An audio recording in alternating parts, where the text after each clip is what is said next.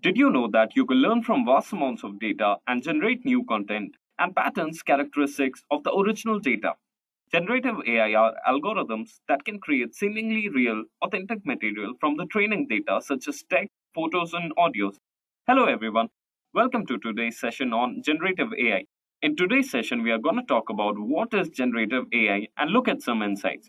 But before we go ahead, if you haven't already, please subscribe to the Edureka YouTube channel to never miss out on any updates. Also, to stay notified for the further updates, please hit the bell icon. And to know about the OpenAI ChatGPT training course, please check out the link given in the description down below. So let's get ahead, guys. Let's talk about what is generative AI. A generative AI is basically a type of AI system capable of generating text, images, and other media in response to prompts. The beginning of generative AI begins with a prompt, which could be a word, image, or a video, etc. Then, in response to the request, several AI algorithms return fresh contents. We have three categories that can be used to group the skills of a generative AI. So here we have the skill sets, which is for generative AI, which is used for creating ideas and contents. Also, in terms of generating fresh original outputs using a variety of media like a video or a commercial, or even a novel protein with antibacterial capabilities. And then, moreover, increasing effectiveness and accelerating manual or repetitive operations like email writing, coding, or document summaries. Next, we see what are the types of generative AI models. So, firstly, we need to know that most of the generative AI algorithms are constructed on top of foundation models that have also been self-supervisedly trained on enormous amount of unsupervised data to find the underlying patterns for a variety of tasks. Here are some examples of generative AI, which can be ChatGPT, which can also be called as Generative Pre-trained Transformer. It is an autoregressive model that has been pre-trained on a corpus of text to produce excellent natural language writing. GPT has been made adaptable to do a range of language activities, including question answering, summarizing, and language translation. Then we talk about DALL-E. DALL-E also is a deep learning model which were created by OpenAI to produce digital images from prompts or natural language description. DALL-E makes use of GPT variant that has been altered to produce images. Then we talk about StyleGN, for which the latest version is StyleGN 3. StyleGN has been used for a number of fields including fashion, design, and the arts. Additionally, it has been used to create artificial data for the training of machine learning models in disciplines like categorization and object detection. Then next up, guys, let's talk about some of the advantages of generative AI. Every aspect of the organization can benefit greatly from the application of generative AI. So here are some of the advantages, which is in terms of automating the labor-intensive process of content creation.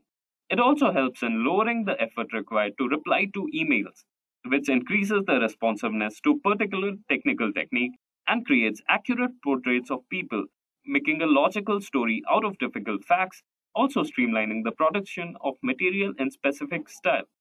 Going ahead, let's talk about some of the generative AI limitations. So the numerous drawbacks of generative AI are starkly illustrated by its early implementations. Some of the restrictions here are as follows. So here are the issues which state that it doesn't always tell where the content came from. That means the source is not defined, correct? It is more challenging to spot false information when it sounds very realistic. So various controversy in terms of ChatGPT have come into picture, due to which it sounds realistic, but they are false information. Next is in terms of understanding how to adjust for the novel circumstances. This could be challenging. Results can hide biases. So these were quite some limitations of generative AI. Now let's talk about some applications about generative AI. So these are the 5 most fundamental applications of generative AI, which includes your art and design, data augmentation, entertainment, in terms of drug discovery, and also in terms of personalization and recommendations. So talking about art and design, artists and designers leverage generative AI models to create unique, visually appealing, and innovative pieces of art, ranging from paintings to fashion designs. When we talk about in terms of entertainment, generative AI has been employed in creating music or writing screenplays and even designing video game levels offering some avenues for human-machine collaboration in terms of creative process.